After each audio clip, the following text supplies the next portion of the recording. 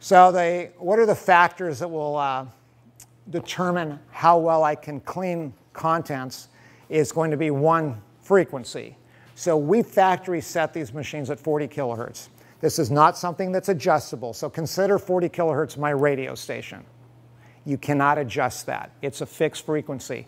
If I were to use a lower frequency at, say, 25 kilohertz, you would clean your contents, you would do a lot more damage. You would break more things.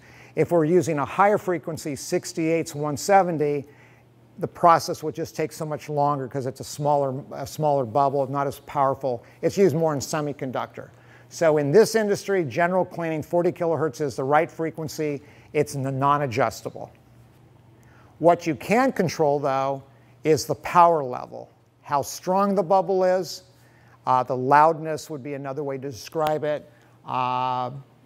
The decibel level. So later on, when we actually go to the equipment, we will demonstrate adjusting the power. Delicate contents are cleaned at a low power. General contents are cleaned at a high power. So if we go back to that hand-painted figurine, no glazing, if I'm at high power, again, think about the cavitation bubble. It's acting almost like a Pac-Man bubble. It's tearing the dirt off the part. If I have a hand-painted figurine, no glazing, I will take the dirt off.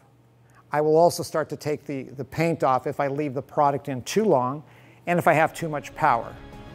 So we want to definitely be able to control the power levels.